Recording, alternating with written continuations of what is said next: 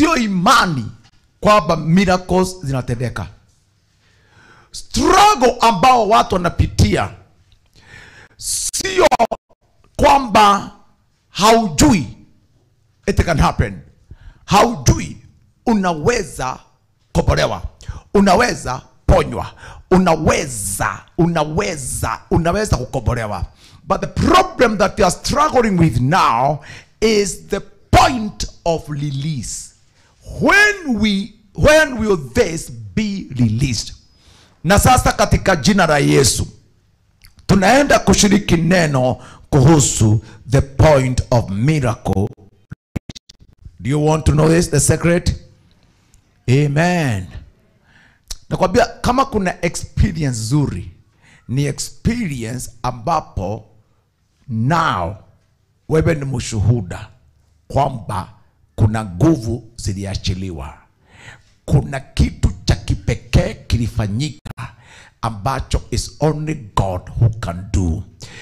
When? How? Amen. And friends, by the grace of God, somebody say revive us. Somebody say revive us once more, that we may rejoice in you. Hallelujah. One of the point of miracle release ni wakati ambapo umesukuma wewe kwa sababu unaamini kabisa Jesus is healing. Jesus is doing it now. Wewe mwenyewe unachukua initiative. You got some base initiative and you push. Unasukuma imani yako, unasukuma hali yako mpaka sasa, because of your faith you cause the release. Let me put, ukiangalia Biblia vizuri, sijui kama mnajua, there are miracles in the Bible that happened. Na ilipofanyika, Jesus would ascribe the miracle to the faith of the recipient. Jesus akasema hivi, imani yako imekuponya. Haya, mwenye ameponya ni Yesu. Mwenye ameachilia healing ni Yesu. Lakini kile kimesababisha ni imani ya mwenye kuponywa. Now, na Yesu badala ya kusema nimekuponya, Jesus used to say your faith has made you well. Let's see some example. Ukiangalia katika Biblia utaona, let's use the book of Mark, kwa maana ni kitabu cha matendo ya Kristo. Kama kuna kitabu kimegeitwa The Acts of Jesus Christ, ni kitabu cha Marko. Mark, ukienda chapter 2, look at the way chapter 2 ya Biblia inasema ya Mark. Akaingia Kapernaum, tena baada ya siku kadha wa kadha ikasikiwa ya kwamba yumo nyumbani. And the Bible says, wakakusanyika watu wengi, isibaki nafasi hata mlangoni. Akawa akisema nao neno lake. The Bible says, and straight away many people were gathered together, in so much that there was no room to receive them, not so much as about the door, and he preached the word of God to them. If you go to verse 3, sema wakaja watu wakimletea mtu mwenye kupooza, anachukuliwa na watu wane, na walipokuwa hawawezi kumkaribia kwa sababu ya makutano, walitomboa dalii pale alipokuwa. Wakisha kuivunja, wakaliteremsha godoro aliolalia yule mwenye kupooza. And naye Yesu, you know, I like the way naye Yesu, if you read verse 5, inasema, and when Jesus saw their faith. So, can you say after me? When Jesus saw their faith. Now, I would like now us to start a journey. And tunaenda kusema, I want my faith to be seen. Nataka imani yangu sasa ionekane na huyu Mwokozi. Kwa sababu sasa Bible inasema haya si Yesu alitoka nje kuponya huyu jamaa. Ni huyu jamaa aliyobebwa na watu wane, alitafuta njia na ilipokosekana wakatoboa. The Bible says waliharibu dali. It was a kind of roof iliyokuwa Israel, wakaharibu mahali alikuwa amesimama. Kristo alipotazama mwenye kupooza, the paralytic is being brought down on a mattress by 4 people. Christ responded to that faith, and when Jesus saw their faith, he spoke. I believe with all my heart, kuna uwezekano, I said to you by the word of God, kuna uwezekano imani ya mtu itokee. Hata wewe Kristo aseme even now, hallelujah. And when Jesus saw their faith, he spoke. Now, I have a question. How do you produce your faith now? Kwa maana kuna imani lazima izaliwe leo na ionekane. Nisalimieni. Hallelujah. Do you know, kuna mambo inahitaji wewe mwenyewe uketi. You know, I told you there's a young boy. Alinitolea report form zake. Form 2, Form 3, Form 4 first term. Zilikuwa D minus, D minus, D, D minus, D, E, D minus. Hata first term ya Form 4 alikuwa na D. And that young man aliningojea hapa mpaka saa kama hizi. Kabia, gentleman, what do you want? Aka, Bishop, siondoki leo. I'm not leaving. Akaniokea kwa mesa, kabia, brother, Jesus want to move, but do you have faith? Nikamwambia, nataka kunena kitu, but do you have faith? Bishop, nimegojea hivi nikijua God is introducing another level. Kabia, una imani? Yes. Kabia, now I want to speak your grade. Kabia, sikiza, Form 2 ilikuwa na D minus na D, na Form 3 D, na sasa first term Form 4 kuna D. Nikamwambia niangalie kama Yehova aishivyo, mtihani wa KSC wewe, Kenya National Certificate, whatever, utapata a strong B+ kwenda juu ukielekea hii. And the boy said, Bishop, I believe it. Nikamwambia, do you believe it? Yes. From this moment, tembea na hiyo akili. Tembea na hiyo akili. Na katika akili yako, hata ikiwezekana, hizi result uziweke pahali usisione. Nataka hizi uende usitupe pahali ambapo from now mpaka result za Form 4 zitoke hautaziona, and they'll never appear anywhere. Tupa huko, utaziona baadaye ndio waambia watu where God raised you from. And the boy came out here with faith and different mind. Na alipofanya mtihani wa Form 4, aniambia, Bishop, can you see what God has done? Wakamwambia, what has happened? Alikuwa na A-, imebaki only point mbili iwe A plane. Do you know wazazi wake hawakuelewa? Shule hageeleweka, ni Mungu tu angemuelewa. What is miracle? Miracle kuna wakati natendeka kwa maana umetokea na umesema, this what now I believe in. Na Mungu anatokea sema, yes, what do you believe in? That one, yes. Your faith has made you well. Enda na upate. Amen. Now there are times kwa Biblia, like now how jamaa, Bible nasema, na Yesu alipoona imani yao akamnenea. This is an issue of not Jesus visiting you, not Jesus preaching to you. ni wewe kumtabua Yesu na kuunda imani aina fulani na kuweka kiwango fulani kwa imani Yesu akione. Are you understanding? Right now I would like you to raise a standard. Nataka leo tushike standard. Tuseme, God, hata kama nimekuwa nikipata shilingi 2, nimeweka chini hiyo aibu. Nataka kwa imani to create a standard by faith, na nije naye kwako nikwambie, this is what I believe. And I tell you tonight, and believe God, the God we serve, Jesus hajabadilika. Kama hauna shaka, the same Christ you say, your faith has made you well. How many wangetaka their faith to make them well? There's a chance tonight by the blood of Jesus Christ. I said there's a chance tonight by the blood of Jesus Christ.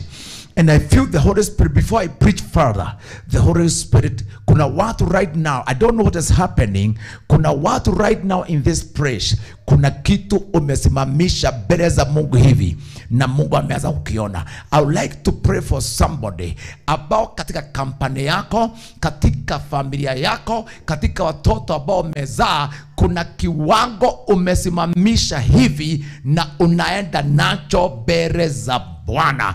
Katika maisha yako kuna uponyaji unaamini Mungu na unaenda naye mbele za Bwana. This is a different thing. Si Yesu anakutembelea, si Yesu anakuhubiria nani, alafu kwa sababu umemtabua ni nani, unaunda kwa imani a standard, and you go with it before God. And God, what did God say? And when God saw your faith, anasema, yes, your faith has made you well. Can I believe God with you? Now, hear this. Sitaki mtu ambaye anaunda kitu. Nataka mtu ambaye unasikia in the spirit of God, kuna standard yako ambao Roho wa Bwana anainua hivi na unaishika. And I would like to make a prayer with you before I preach on. In the name of Jesus Christ. Kuna roho imekuvuja moyo. There's a spirit very painful that is putting you down. Nimekuvuja moyo sana. Huyu jamaa alikuwa na D-. Do you know, nilipokuwa nikimwombea, hakukuwa na chance ya kukumbuka D-. Hakuruhusu D- imuite jina, na hakuruhusu imrute chini. Alichagua standard, tukaamini, tukaiweka hivi, and God saw his faith. And I believe alipopata hiyo A, hiyo results, and God will say, your faith has made you well. My God, I pray that this voice will be real in this church right now. My God, I want to trust you. I want to release this anointing in this congregation, that somebody aweza kutokea mbele za Bwana, imani yake ionekane kiwango chake, na Yesu aseme, your faith has made you well.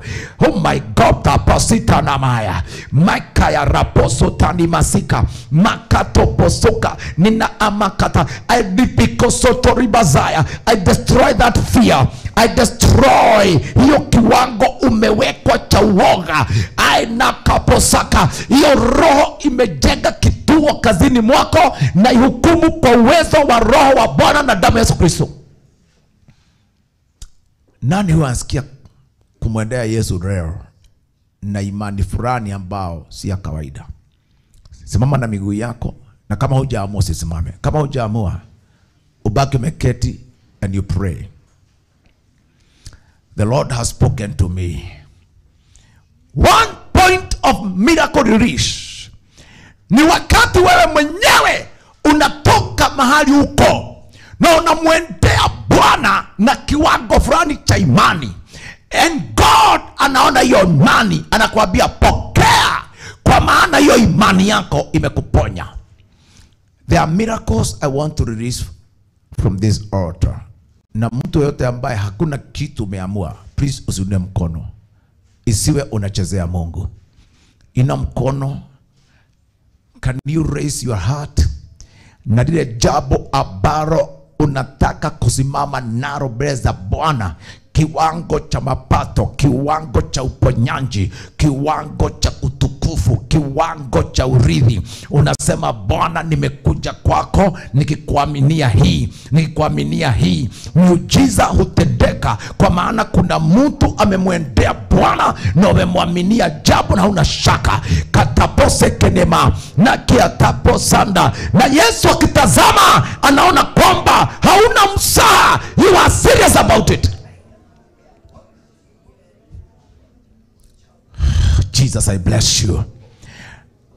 Father, in the name of the Lord Jesus Christ, dada huyu, hallelujah, ndugu huyu, mzee huyu, kijana msichana huyu, ameinua imani, kiwango chako, na akajua you can perform and you are willing. And now Jesus see their faith and release upon them according to their faith. Kama ulivyo mnenea ule paralytic, ukasema chukua godoro uende nyumbani, kama vile ulimwambia mwenye kutokwa na damu, imani yako imekuponya. I now declare by your mouth, imani ya hao watu walio katika hii kanisa imewaponya. Your faith has made you whole. Receive your miracle, receive your healing. Aliye mgonjwa pona. Hallelujah. Chochote umeamini Bwana, receive it. Na Bwana anasema your faith has made you whole. Your faith has made you whole. I say your faith has made you whole.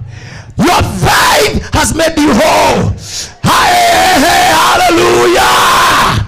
Jesus is Lord. Pigia Yesu makofi. Amen. Tuketi sasa. The Lord bless you so much. The Lord keep you. Imani ambao unaamua na moyo, your miracle unaiamua, and you push your heart before God. But Mayo alifanya hivyo, akaambua nyamaza, pana. Have you ever known Bartimayo alipofika miguuni mwa Yesu aliulizwaje? What do you want? Kwa maana ni imani yake namponya. Yeye atasema, kile atasema kulingana na imani. Akasema, Labon, my teacher, nipate kuona. Akaambia, ni hiyo pata kuona. Your faith has made you well. Kama vile Bartimayo umengangana hivyo, imani yako ilikuwa ya kuona, ni hiyo pokea. Your faith has made you well. My God, I give you praise. Unajua kuna watu huomba lakini hana kiwango cha imani. Hana kiwango cha imani. Sasa wewe unaomba Mungu, naomba tu Mungu akutendee. Baba, naomba tu nitendee, naomba tu nitendee. But I want to tell you the truth. One of the point of miracle release is your presentation. Na kwa imani, sikiza, kwa imani katika Yesu unayejua. Kwa imani katika Yesu unayejua ushindi wake, create a level of miracle faith until Jesus say your faith has made you well. Can you hear this, friends? Nataka uandike date ya leo, na uandike kile umeamini, na akili yako isingatuke ukijua I know it's done, for I believe God will prove his word from today. In Jesus' name. Hallelujah. Kitu kingine kinafanya kutokea point of miracle release. There's what we call point of contact. Point of contact. Ukiangalia vizuri katika Biblia, mara nyingi kuna miujiza imefanyika through point of contact. For instance, do you realize kwamba I don't know kama itamtaelewa. Haya, Petero baada ya Peter kuitwa na Bwana amhudumie, katika kitabu cha Matendo ya Mitume. In Jesus' name, hallelujah. Let's go there very quickly. Let's go there very quickly before we read other places. Now, in the book of Acts of Apostles, and I hope Biblia yako iko na Acts of Apostles. Let's see now.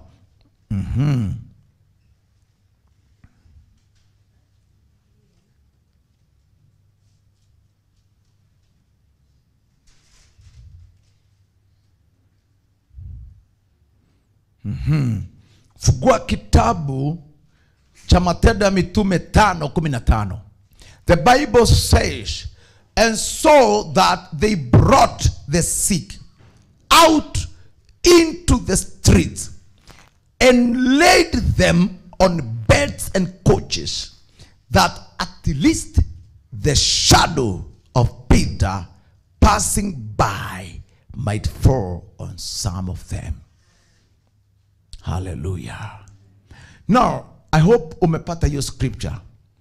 Tumesoma Matendo ya Mitume 5 aya ya 15. Have you seen that? Let me read it in Kiswahili. Sorry, Kiswahili now. That is inasema hivi: hata ikawa katika njia kuu hutoa nje wagonjwa na kuwaweka juu ya majavwi na magodoro, ili Petro akija gawa kivuli chake kimwangukie mojawapo wao. Nayo makutano na watu wa miji iliyoko kando kando Yerusalemu wakakutanika, wakileta wagonjwa nao walioudhiwa na mapepo wachafu, nao wote wakaponywa. Hallelujah. Now, I don't know kama mnajua, Petero alitumiwa na Yesu, na watu wanaanza kuweka wagonjwa kwa highway. Now, hawasemi ndio Peter aja waobe. No. Wanasema hivi: ili Peter atakapokuwa akipita, angalau kivuli cha Peter kiwaguze. It is said Peter aligundua akipita kwa street, hallelujah, kama jua liko upande huu na kivuli chake kiko pande ile, akipita hivi akifikiri watu wanakaa katika barabara wakigojea labda safari fulani, agepita, the shadow inaguza watu wakiinuka. Peter akagundua, what is happening now? My shadow is raising the dead. My shadow is casting out demons. My shadow is healing fever. My shadow inaponya vipofu.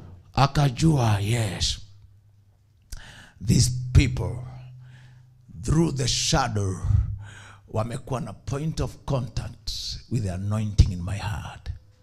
Hallelujah. Point of. Kuna ndugu mmoja aliponywa, na I remember, sijui Willy huwa anakaaga nje. Willy, umemwona Willy? Willy ako wapi? Wapi? Jintia Willy. Willy kuna wakati mmoja alinistua. You know, he's an usher, na kawaida yeye huwa anakaa hapa. Na mimi sina shughuli hata kidogo, mimi naabudu tu, nimekalia kakiti. Na akatoa testimony ya contact. And I remember, you see now, this man, this Peter anatembea tu, but some people are creating point of contact. Wakasema his shadow ikiguza mtu walikuwa napona. His shadow could heal the sick. Kuna point of miracle ambao hutokana na a point of contact with the power of God. Hallelujah. Hallelujah. Hallelujah. I remember kuna an evangelist, a very powerful evangelist in England. Alitembea nyumba akienda mission akawekwa kwa guest room hiyo nyumba, na akalala asubuhi na akaondoka. Akiondoka, anapoingia gari, mama akamwambia, excuse me man of God, don't you know my husband hajaokoka na hata haamini Mungu? Man of God, what do I do? Evangelist akaona sasa nitarudi kweli, akamwambia, please do this. Siku najua nimelala pale, zile bed sheet nimelalia, their point of contact, chukua mtadikia akija. Anakuja lini? Leo asubuhi. Yes, go to your bedroom, transfer all the bed sheet ambazo nimetumia, tandika kwa kitanda yake. Akambia, why? It's a point of contact for your husband's salvation. Mama alitii. Mzee amekuja asubuhi, amekuwa overnight kwa kazi. Mama anamwambia, please jiwekelee. Unajua sasa mama anataka kutest, jiwekelee kidogo pumzika, jiwekelee. Koma hali ya wewe huruka. Within 5 minutes, mama alisikia mzee anapiga duru. I want to get saved. Point of contact. Bila hata kuambiwa, the man was on knees. How? Nimelala tu nikasikia kuokoka tu. Akaba, wewe huko unaamini Mungu? Wachana hiyo mama, nasikia kuokoka. There are miracles humbika through point of contact. Kuna ule mwanamke aliyekuwa katika Mark chapter 2. Ukienda Mark chapter 2, Mark chapter 2, utaona chapter 5, utaona huyu mama,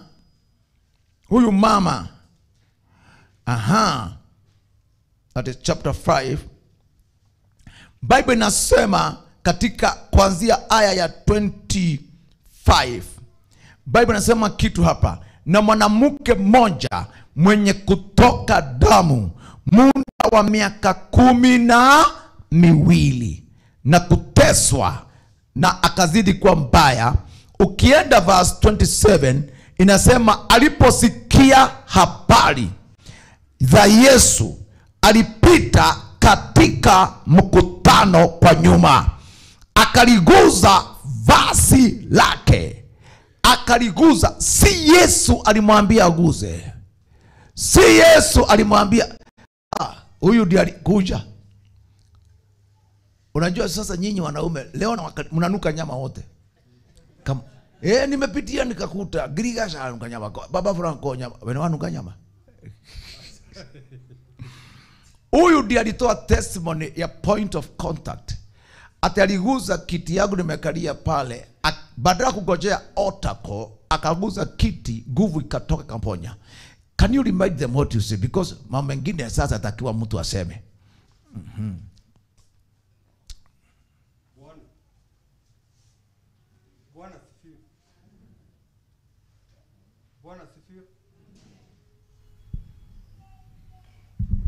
Amen. Bwana asifiwe. Mimi naitwa Gathogo, na kuna wakati mrefu sana nilikuwa najisikia nilikuwa mgonjwa, na nilikuwa ugonjwa ambao hata mimi mwenyewe nilikuwa nashindwa ni nini mbaya, mimi ni mgonjwa wapi? Nani hata nikiambia mke wangu, lakini namuuliza, nikienda sasa kwa daktari ndamwambia ni wapi mimi ni mgonjwa. Lakini nilikuwa nasikia mwili wake, nasikia mimi ni mnyonge, nasikia kweli hata katika moyo wangu nilikuwa nanenewa, nasikia sasa hapa ni kama ninaweza enda. Na nakumbuka siku moja mimi nimezoea kuketi pale nje, na nilikuwa na keti pale nje. Kuna mama mmoja alikuwa mama Wanjiro, huyu anabebago na wheelchair. Kuna siku moja alikuwa anakujaga analetwa na wheelchair, alafu tunamtafutia mahali pale, tunaweka yeye hapo na wheelchair ndio aweze kusikia. Nakumbuka siku hiyo alipokuja nilikimbia haraka sana kuondoa kiti yangu ili akuje pale kwa wheelchair, kwa sababu hapa nyuma ya bishop kulikuwa na kiti ambayo ilikuwa imewekwa pande ile hapo. Sasa mgongo ya hiyo kiti na huko nje ya mabati zimeguzana na ya bishop na mimi mwenyewe. Kwa hivyo unajua vile tunakuaga, yani bishop tukiitwa hapa Otacall, sisi viongozi ama wale ambao tumekaa hapa kanisani tunasikiaga kuaibika kukuja mahala hapa. Na nilikuwa nasikia kweli mimi ni mgonjwa, lakini naaibika kukuja mahali hapa, kwa sababu naona nitakuja niombewe alafu nikose labda kupona, watu wataanza kuniuliza maswali mingi. Lakini siku hiyo nilikuwa na imani kubwa sana, na nikajua kwamba bishop vile ananena sio lazima aniwekelee mikono, lakini najua mahali hapo, kwa sababu mgongo wake mahali ambapo ameweka kiti changu nitaenda nikielekeze nyuma ya kiti chake. Kwa hivyo anapokuwa ameketi mahala pale, mgongo wangu utakuwa umegawanyishwa na mabati, nitakuwa tumeguzana na bishop kwa mgongo. Na nikajua kwamba leo nitapokea uponyaji kupitia hiyo contact ambayo bishop amekuwa amekitunenea. Na wacha niwaambie kwa hakika, mimi wakati niliketi mahala pale, bishop hata kabla hajazungumza, hata kabla hajatoka mahala pale, nilisikia mwili wangu nikaanza kutokwa na jasho, nikasikia kijoto yani vitu vingine, nikasikia mwili wangu wote kuna jambo linatendeka. Na wacha niwaambie kwa hakika, nilipotoka pa mahala pale, bishop wakati alipokuja kusimama mahala hapa, na siku hiyo aliombea watu kwamba akasema watu wakuja ambao ni wagonjwa, na mimi nikasema mimi tayari nimepokea uponyaji. Kwa hivyo mahala pale mimi nitashukuru nikiwa pale, kwa sababu tayari nimetendewa. Na kwa hakika my brother, my sister, hapo na hapo nikapata instant healing bila hata kuja mahala hapa. Ni kwa sababu ya kuwa na ile kuguzana na wa bishop, na kutoka hapo nikaponywa na nikaponywa kabisa. Bwana akubariki. Amen. Thank you. God bless you. Pigia Yesu makofi. Point of miracle through point of contact. Hiyo nahitaji mtu awe, I cannot explain. Hallelujah. There are even people, listen carefully, how does point of contact occur? Lazima badilike kiakili, because huyu ndugu huwa tunasalimiana kabisa, hata tuna hudumia magari huko tuna nini, but now hakukuwa na hii ceiling. Giti yake iliguza mabati na ikaguza mabati, na akaamini nguvu itatoka imuingie. Why? Aliamini point of contact. Now let me prove it. Ukiangalia huyu mama katika Mark chapter 5, na hapo ndio wapendwa nataka tufikirie. Huyu mama alipitia nyuma, na uamuzi wa point of contact ni unaunda.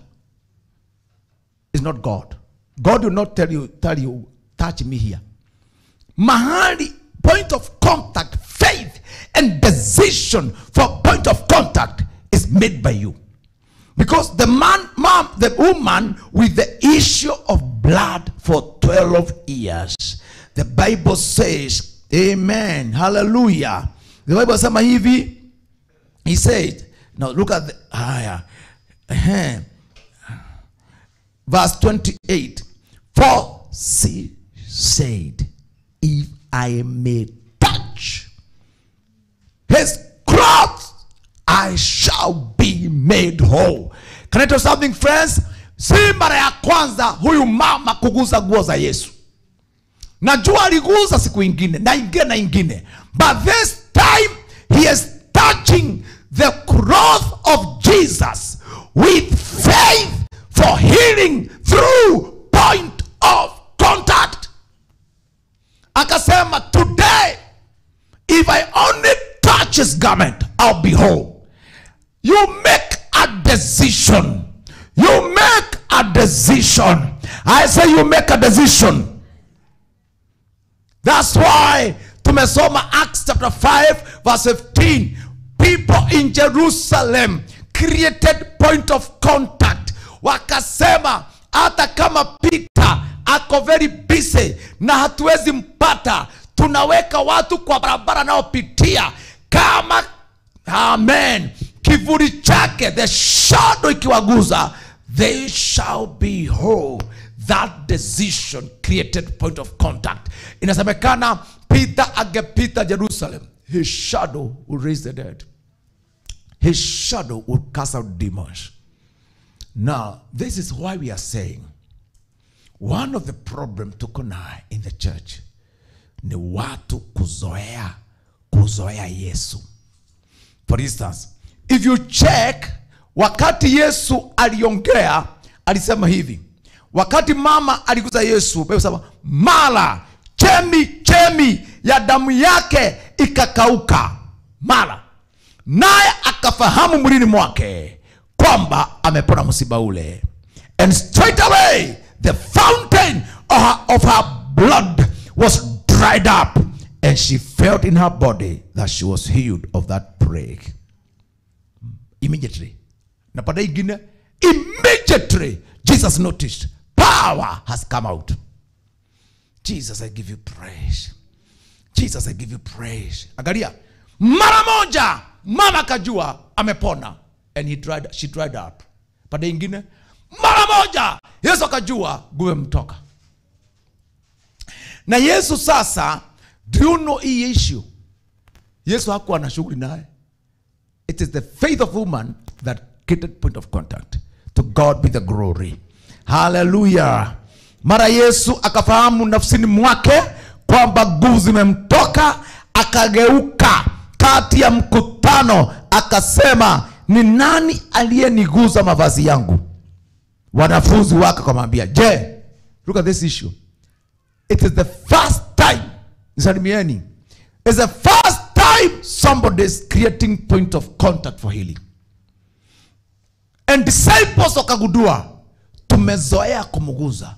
Kumbe tukimuguza kwa imani anaweza achilia nguvu. They discovered another way of miracle. Peter wakasema hivi, wewe Yesu, naona makutano wanakusonga songa, nawe wasema nani aliyeniguza? Yesu akatazama pande zote ili amuone yule aliyetenda neno hilo. Why? Kwa maana alijua nguvu ambazo zimenitoka zimesababisha kitu.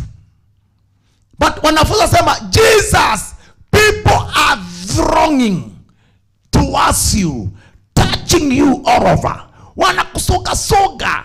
Why ask a question about inaweza kuwa na jibu gumu? Because there are so many. Don't confuse me. There's somebody who has touched me with a faith for point of contact ya healing. Akasema, hata kama unasema hivyo, mimi naongea kuhusu mtu ameniguza, nguvu zikanitoka. Mama katoka nyuma akamwambia, it's me. Yesu akamwambia, mama, go away. Your faith has made you well. Na msiba huo usije ukarudi tena kwa mwili wako. Pigieni Yesu makofi. Jesus, unaweza fika level ya miracle by the release of gift. Kuna wakati wapendwa, karama za Roho Mtakatifu kanisani na kwa dada kama wewe na ndugu kama wewe unaruhusu zitokee. Because one of the issue, hakuna mtu amejazwa Holy Spirit ambaye hana karama ambao imelaliwa na mambo. If you can only release. Kwa maana Biblia inasema hivi, kila mtu hupewa manifestation ya kufaidi kanisa lote. I say everybody here, kuna kitu kinaweza tendeka through you, watu wote wafaidike. Katika 1 Corinthians chapter 12 verse 7. Na hebu tuangalie vizuri. You see, let's go to 2 Kings. I want to say a script and then to Marizie. I hope Sazi mentioned a bit, but God is right here to do something. Amen. Semeni amen. Munaelewa Mungu vizuri. Hallelujah. Now, there's something in this praise. Now, and 2 Kings chapter 3. 2 Kings chapter 3. I hope you are there.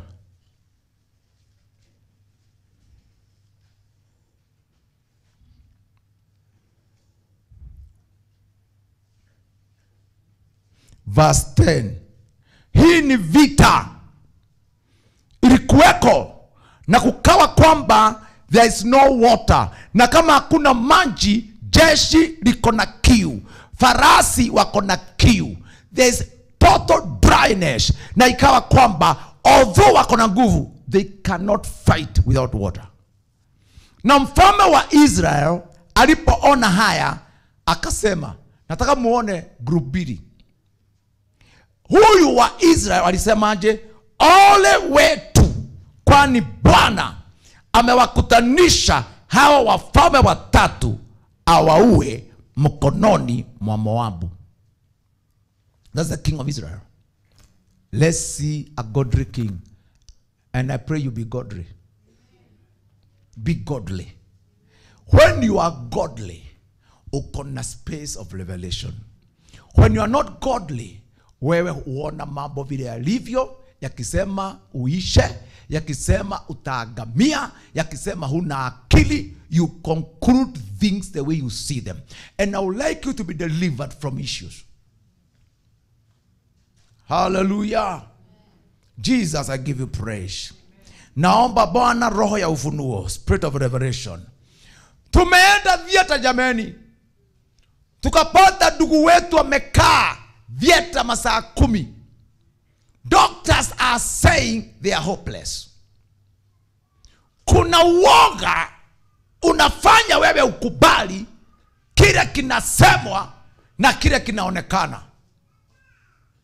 Na hiyo ndio ilikuwa tabia ya the king of Israel. The king of Israel alipoona vile kumekaa, alifanya conclusion inaofanana na vile kunakaa. Akasema ole wetu, kwa maana Bwana, amen, he has called these three kings together to deliver them into the head of Moab. He is making conclusion about it is drawn from circumstances. Now dear tena, making conclusion that is drawn from circumstances. Hallelujah. Hallelujah. Hallelujah. Hallelujah. Waweza kuniambia mimi bishop niko na miaka 43 kama nitatumia ujuaji wa dunia, we can say umechelewa kuolewa na utazaa. But we need to create another thing. Let's tuache hizi story nyingi mko nazo. Ni vizuri kuambia God, what is the plan for this woman? Inaitwa dimension of revelation.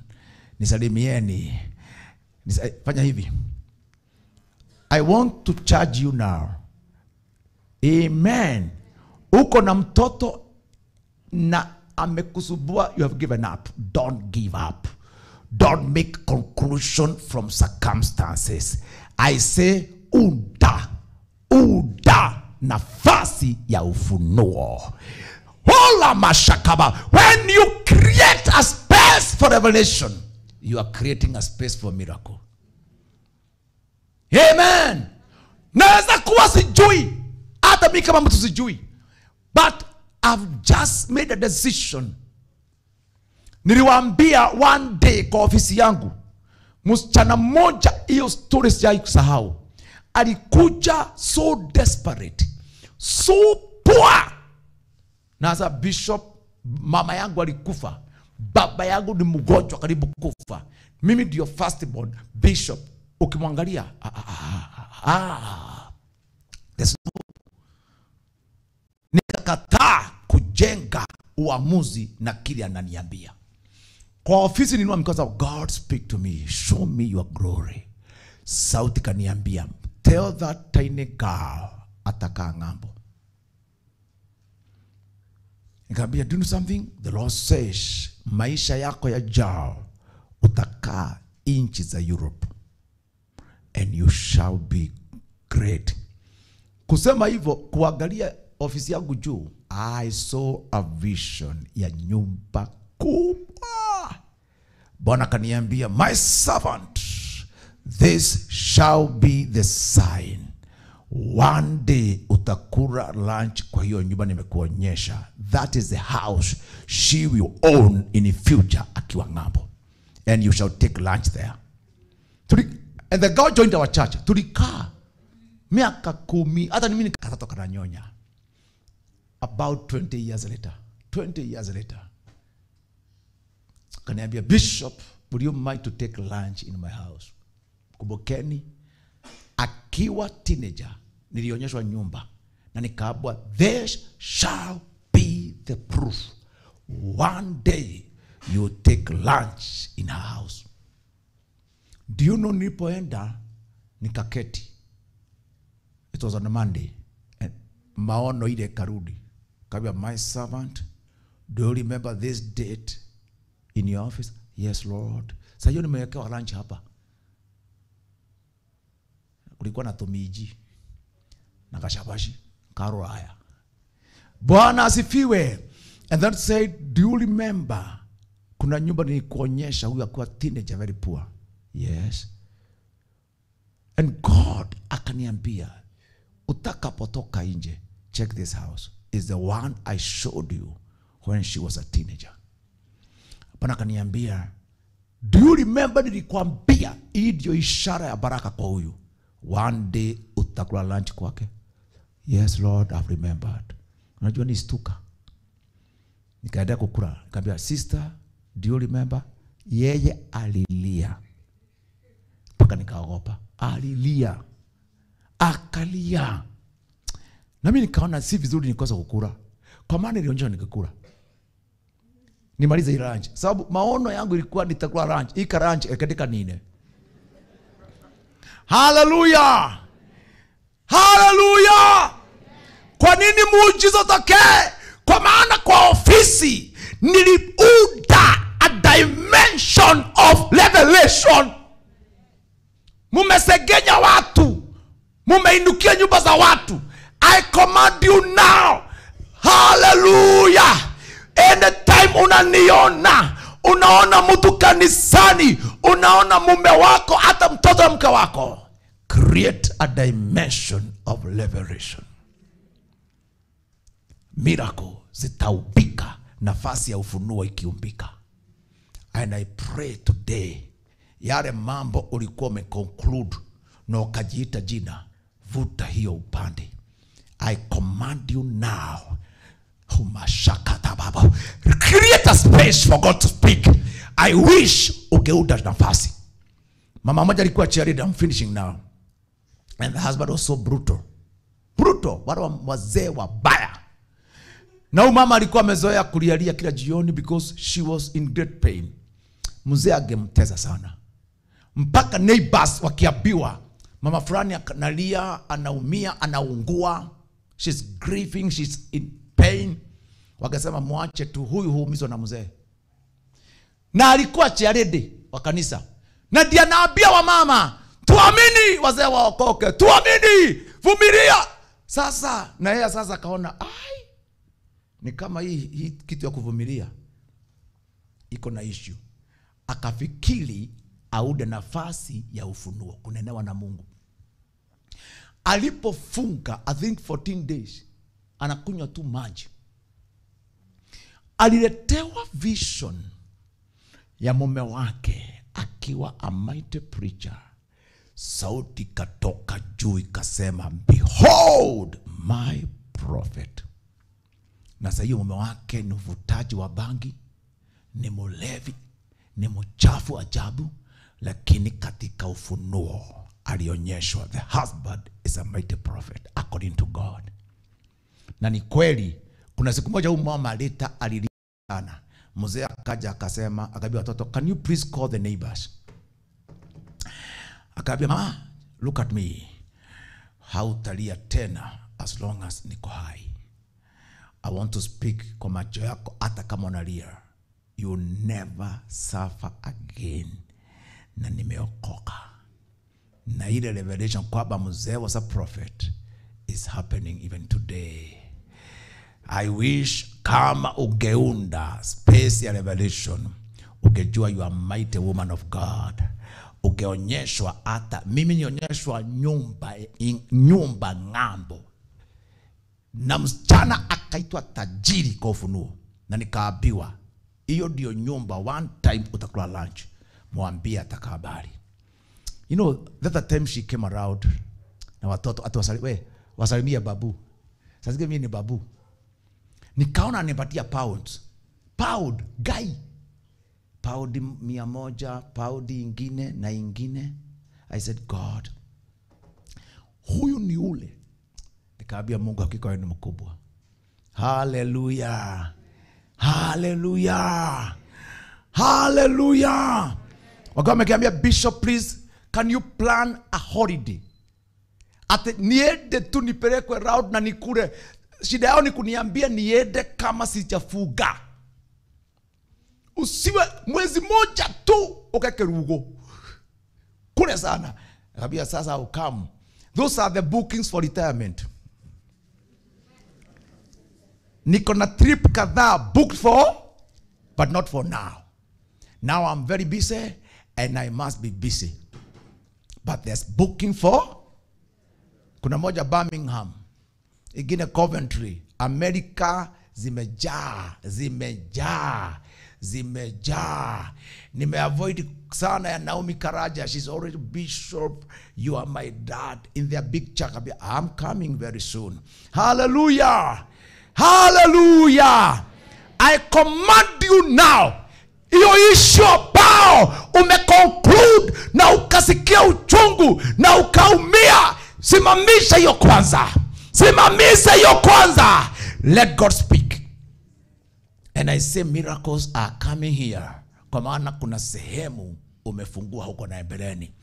Let me say this because I may not finish this teaching. Ukiangalia mfalme huyu, if you check the king of huyu mfalme wa Israel, these are two kings. There's the king of Israel and the king of Judah. The king of Israel alikuwa mtu wa kimwili. Already ameamua tunakufa leo. Tunakufa. Lakini Jehoshaphat, the godly king, created a space for revelation. Semeni amen. Hebu tuangalie. Lakini verse 11, 2 Kings chapter 3 verse 11, lakini Jehoshaphat akasema, je, hapana nabii hapa wa Bwana ili tumuulize Bwana kwa yeye? Creating a space for revelation. Akajibu mtumishi mmoja wa mfalme akasema, yupo hapa Elisha mwana wa Shafati aliyekuwa akimimina maji juu ya mkono wa Elia. Jehoshaphat akasema, neno la Bwana analo huyu. Mfalme anasema, basi mfalme wa Israeli na Jehoshaphat na mfalme wa Edom wakamshukia. Walipoenda, Elisha akaona mfalme. Look at this. Anointing ya Elisha ikaanza kupingana na mfalme wa Israeli. Akasema, wewe wa Israeli umejaa mwili tu, naona tu kifo. Isipokuwa ni Jehoshaphat, sige kuruhusu hapa. Na sasa Elisha akasema, leteni mchezaji wa kinanda. Now ukienda verse 14. Amen. Hallelujah. No, verse 16. Akasema, Bwana asema hivi, fanyeni bonde hili lijae mahandaki. make this valley full of ditches. Kwa kuwa Bwana asema hivi, hamtauona upepo wala hamtaiona mvua, ila bonde hili litajaa maji, nanyi mtakunywa, ninyi na ng'ombe zenu na wanyama wenu. Na jambo hili ni nyepesi machoni mwa Bwana. Hallelujah. Hallelujah. Do you know what prophet alisema? Bwana atawatia wa Moabu mikononi mwenu. May God give you revelation. And you know what happened? Akiongea hivyo, kulitokea kitu pale. Si mvua, kikajibuka kule pale mbele. Maji ikajaa kwa all ditches. Hakukuwa na mvua, hakukuwa na upepo, but the place flooded. Wanyama wakakunywa, jeshi kakunywa, na wakashinda maadui. I say you are winning battles if you allow God to speak a revelation. Allow God to speak a revelation. To God be the glory. To God be the glory. Hallelujah. I want to finish by saying this, friends. We may not finish this now. I wish I had time. There are 7 other 5 ways of miracles. To share another day. Hallelujah. Kuna vile, mnakumbuka Moses? Nini aliitisha? Uwepo wa Mungu. Si ni kweli? Your presence go with us. Aliambiwaje? Surely my face will go with you and I'll give you rest. Now, you know what it means? Kuna wakati in your life you receive God's presence and you just walk with God. Ukitembea na Mungu, circumstances that will require miracle will be dealt with by God's presence. That's why Bahati ya Shabu, because of God's presence, the voice said, sogeni nyosha fimbo kukawajia. Jangwani, because God was there. Sauti lisemaje? Nenea mwamba utoe maji. Kuna wakati huna jibu, lakini uwepo wa Bwana will speak when miracle will be required. One thing ya kuona miracles of God ni kitu kinaitwa practicing the presence of Jesus throughout. Kristo alipokuwa Kana ya Galili, he was there. Waliambiwaje? Whatever that man say, do it. Pigeni huyu Yesu makofi. Hallelujah. Hallelujah. Bwana asifiwe. Tutaendelea another day. And I want to tell you, friends, by the name of Jesus, you can receive a moment of miracle if you pray until you clear all heaviness. Can I tell something? Hata kama una imani, don't leave yourself that way. Mwende Bwana paka ule uoga na uzito na deception iishe. And that's what the Bible says. And it shall be on that day, the Lord will remove the burden of your shoulders. And God will destroy the yoke by the anointing. Kuna mafuta, hebu sikizeni. Niangalie. Ni kule maguta. Kuna mafuta, hata wewe ambao una imani, kuna mafuta utaanza mwagiwa, imani inuke. Nasema kuna mafuta waweza mwagiwa, ujipate you can perform in miracle. There is what we call impartation of anointing. Umeomba, umeomba, umeomba, uongo umeisha. Umeomba, kila uongo umeisha. Umeomba, kila uzito umeondoka. And your faith becomes clear and simple. You can clear your heart until you yourself, jia ya miujiza in your life haitakuwa ngumu. Lakini watu wengi hawajui hiyo kind of prayer. Kuna maombi mtu uomba mpaka uzito fulani na uongo wa dunia na mawazo mazito zinaisha. Unajikuta sasa ukiamuka unasikia, now I can speak to the mountains. Tusimame tushukuru Bwana. Baba, katika jina la Yesu, Tuna imani kwamba kuna uponyaji kwa hii nyumba. Tuna imani kwamba kuna ufufuo kwa hii nyumba.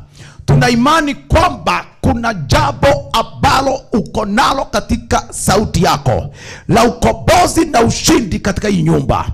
And now in the name of Jesus Christ, I know with all my heart, watu wengine hapa wamefanya uamuzi kulingana na vile hali ilivyo, but time has come tuwe kama Jehoshaphat who claimed prophecy and revelation. Lord, it is possible hata sisi tuwe na point of contact and receive miracle. I want to pray with you now. Any miracle you want, hata kama ni uponyaji, hasa wale watu wamekuja hapa, wewe ni mgonjwa. Kama si ugonjwa, kuna jambo that you need a real miracle. Nataka uamini leo unapokea your answer. Nani huwa anasikia seriously kuna jambo unahitaji a real miracle? Real. Sita kutafutia, real. Ina mkono wako. Najua, I thought you could come here, but hamwezi tosha hapa mbele. Let me just release it. Father, in Jesus name, kila mtu aliye kwa mkutano huu ako miguuni mwako Yesu. Na sasa katika jina la Yesu, katika jina la Yesu Kristo, mwana wa Mungu aliye hai,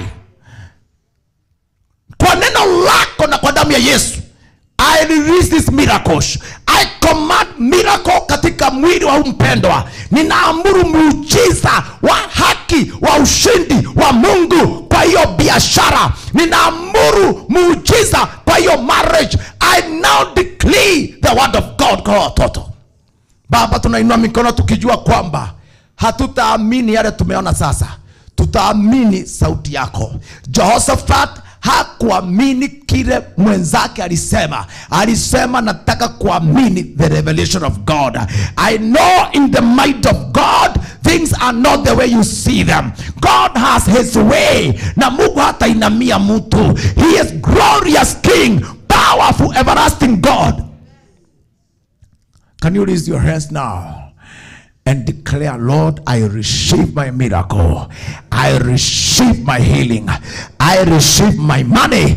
I receive my favor. I receive. I say I receive in the name of the Lord Jesus Christ. You know, to you, Jesus, I worship you. Jesus, I worship you.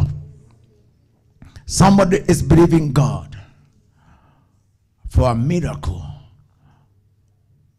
Kuna mtu wenu ameingia theater leo jioni, na umekuja hii mkutano ukitetemeka. God, naomba tu atokea sikufia kwa theater. I say to you, usiogope, atatokea. Na atakuwa hai. Na atakuwa amebadilika. Na atapona even beyond what doctors thought.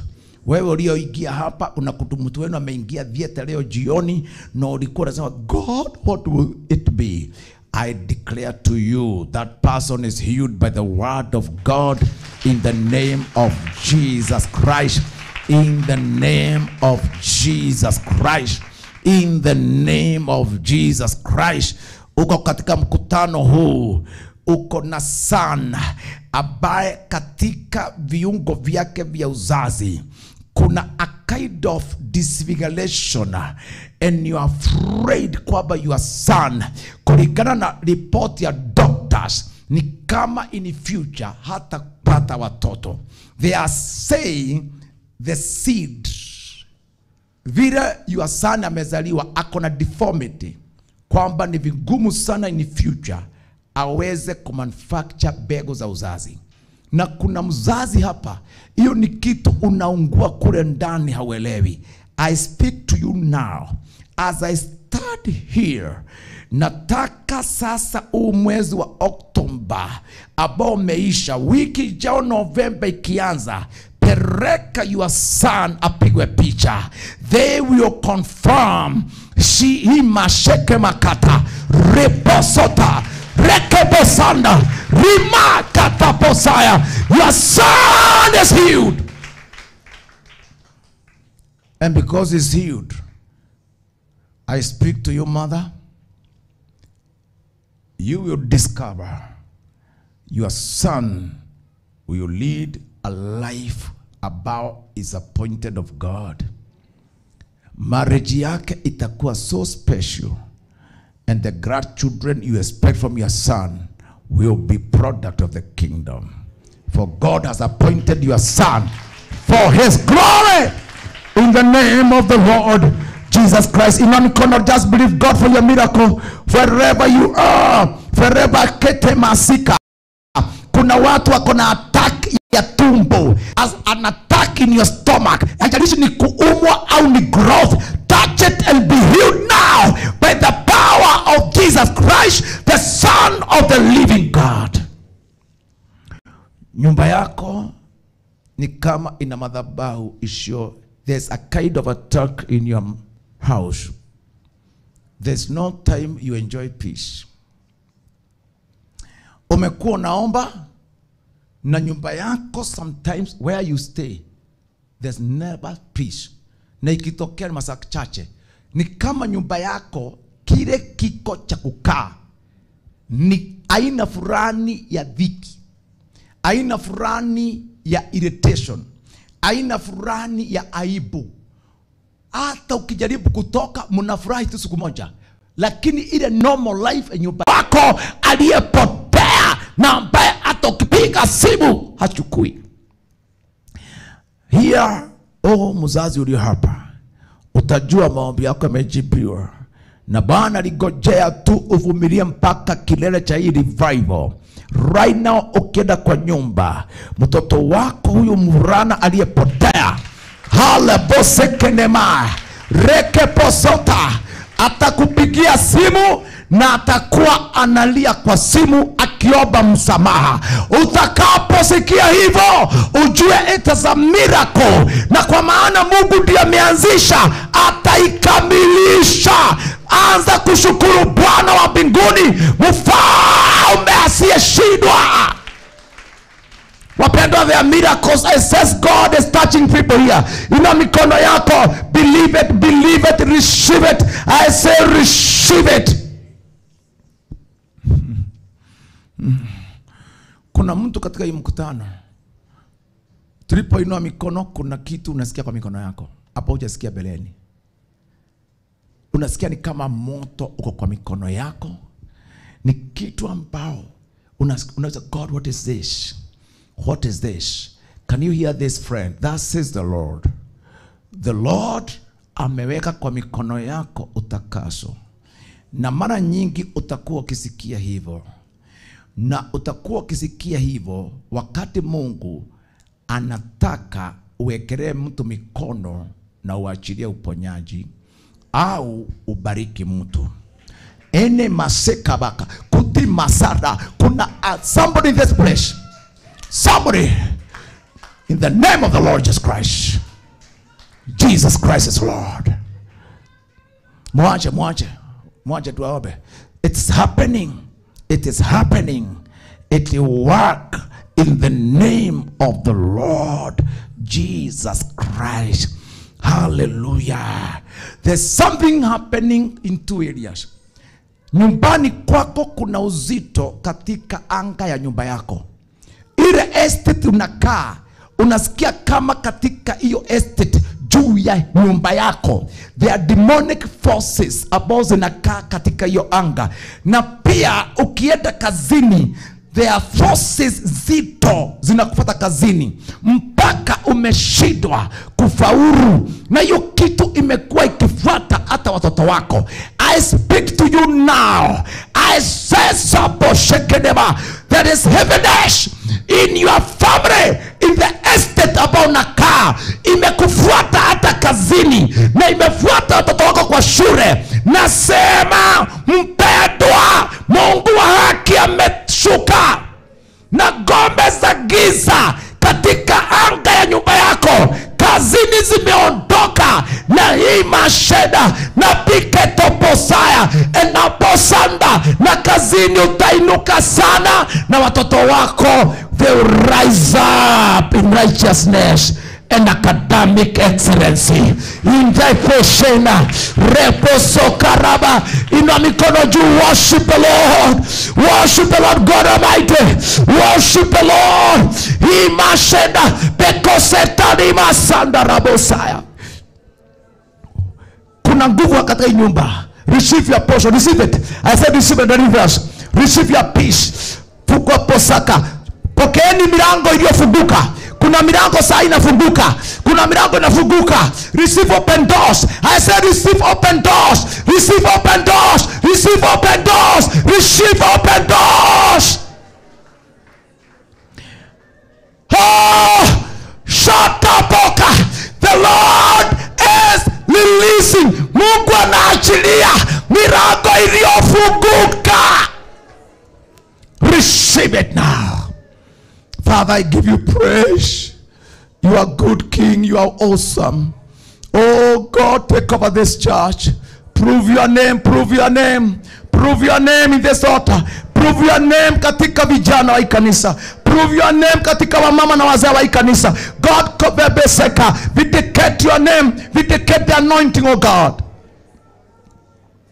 Asante Baba. Inua mikono, just tell God thank you. Kuna mambo amefanya, mengine mtagundua hii wiki mnapoenda sokoni na kazini. Mungu amenionyesha milango imefunguka mbele ya watu hapa. Kuna open doors. Kuna milango imefunguka mbele ya watu hapa ambaye no man can shut, no demon can shut. I say kuna milango kazini, kuna milango ya open doors by the Lord God Almighty. Asante Bwana, na kusifu na kuabudu Mungu wangu kwa kusikia maombi na kunena, kuponya na kutakasa na kuhuisha. Asante Bwana. Asante Mungu, naomba upako huu ufuate kila mtu hapa kwa ukamilifu wa ajabu. Hata watakapolala, wakiamuka hata kesho, let this fire follow these people. Paka mtu aone uso wa Bwana na ufunuo wa Mungu aliye hai. Katika jina la Kristo mwana wa Mungu aliye hai.